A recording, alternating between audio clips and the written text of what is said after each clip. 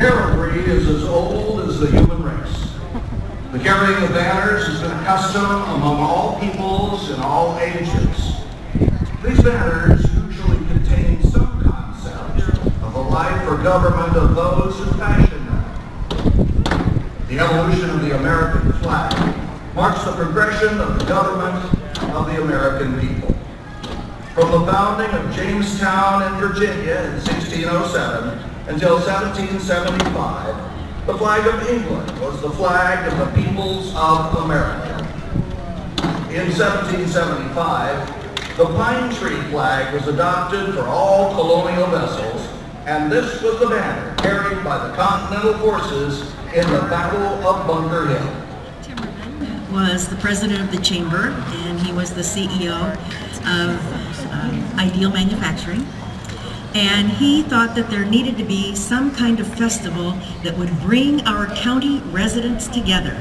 Does that sound kind of familiar to you?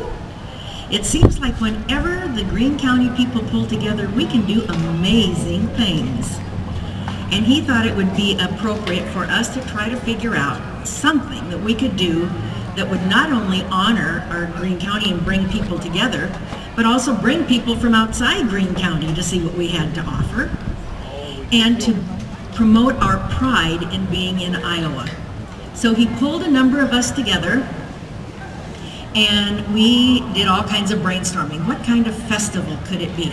And we're close to Ames, and some thought we could have an international festival because lots of international students over at Iowa State University, and we could have that. Well, that was kind of a bummer because all the kids are usually gone in the summer, and we wanted to have this in the summer. So we thought and we thought and we thought. And one time we asked the people from the Iowa Development Commission to come up and help us brainstorm. And we went through all kinds of ideas, and finally the person from the Development Commission said, "Well, you know what's unique about this place, don't you?" Now, I was brand new in Jefferson. I'm not a native of Jefferson, and I looked at everybody else who were around the table, and they said, "Well, what's that?" And they said, "It's the bell tower." And the people who'd lived here in Jefferson went, "Oh." And sometimes you have things in your midst that you don't even think that are unique. And we all know the history of how the tower was created and all of the issues that went along with that. But some of us who are not natives said, "Well, we think that's a great idea." So the Bell Tower Festival was born. And we tried so hard to bring all facets of the county together. We had all kinds of entertainment from all over the county, parade with people from all over the county. And we thought, okay, how long can this last? Oh, maybe a couple of years. And one time I went over to Ames when they started theirs, and I looked at everything they had done, and I was so envious. They had color brochures, and they had all kinds of placards, and they had all of these wonderful things to do, and we were still trying to raise money for every time possible to get this event going. And we were doing brochures that were green with black type, and we didn't have this and we didn't have that. We even had to take out a loan to get the festival started.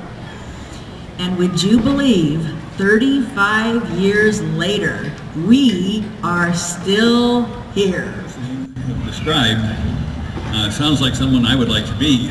It also sounds like something I might have dictated to an assistant like Sue. And just in case I was eligible for another job.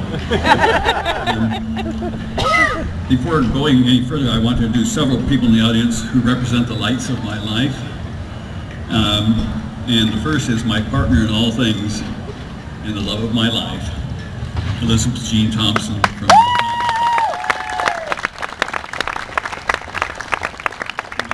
to not be afraid to fail. It's nothing like jumping off a cliff to find out that if your new wings work, you can scream all the way down. Don't be afraid to change, but most importantly, never give up, never give in, and never, ever quit. Now, I had a number of other stories I was going to tell you, but my wife has warned me what will happen if I try to do that. And it didn't sound very, very pretty. I will tell you that there was a time when Mrs. Bush asked me to come to the White House to brief her on a medical genetic problem. And on the way in the back door of the White House, a very large device flew overhead, which I think was created by the CIA for surveillance in Afghanistan. And it also clearly had a Democrat detector on board. And as it flew over, that detector must have gone off and it said, Democrat at 6 o'clock, unload all ordnance. Which it did. Right on top of the head. And this was a really healthy creature. It had streaks down my white shirt. It didn't smell very good either. So one of my assistants, my staff, worked on me and some others, and they said they got most of it off.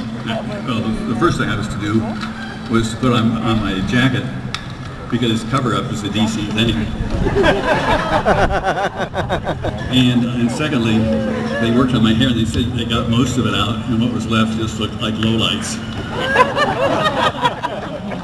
He was going in and briefing the First Lady, and under those circumstances is an odd business. Now, I've told that story at various meetings over the years, and usually speaking, if I kind of camouflage what's going on, it's toward the end when people start to realize what's going on and they start laughing or snickering. And at one meeting where I was introduced by Dick Durbin from Illinois to a group of parents and scientists and physicians and so forth, I told that story at the end as an example of the challenges we face. And at the end I said, so I learned from this experience what the poet Ogden Nash meant when he penned those immortal words, and now I'm glad that cows don't fly.